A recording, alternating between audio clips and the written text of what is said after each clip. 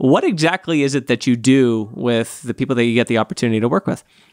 Probably the scene, if you want to set it, a lot of people would think of, mental health counseling and, that setting where you're sitting down, talking with somebody about what's going on in your life, that type of thing.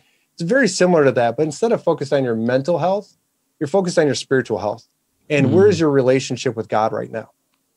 The difference is that when you're treating your mental health, you're treating you and you're treating something possibly wrong with you. In spiritual direction, there's nothing really wrong with you, right? We're all on this journey of, ebbs and flows and back and forth.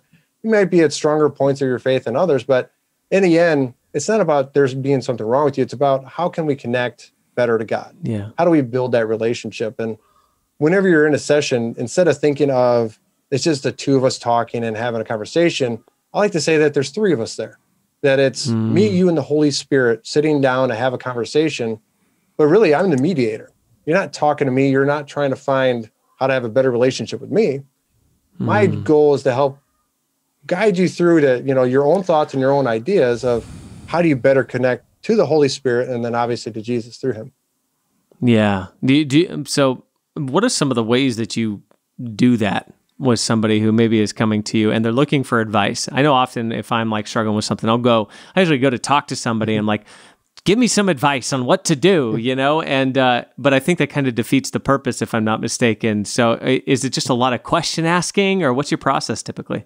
And that can vary from spiritual directors. I'd have to say most spiritual directors take what they call a reflective listening approach. So a lot of the spiritual directors you meet with will ask you a lot of questions to where if you open up about what's going on in your spiritual life, maybe your prayer life, and you'll be talking about,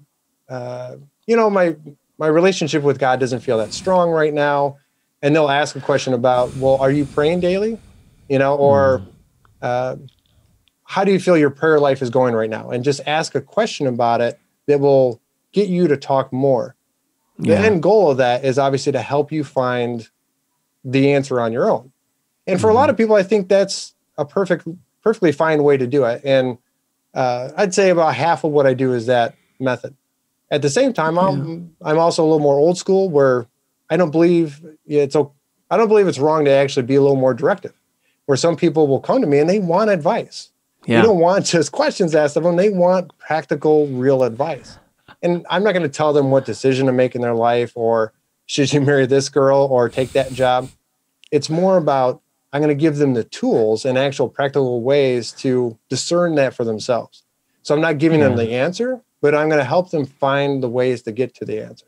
Hey everyone, thank you so much for checking out this clip from the Practical Theism podcast. If you enjoyed this clip and you want to check out the full episode, you can do so by finding it on our YouTube channel.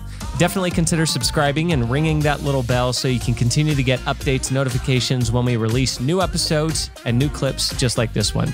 I hope to see you soon.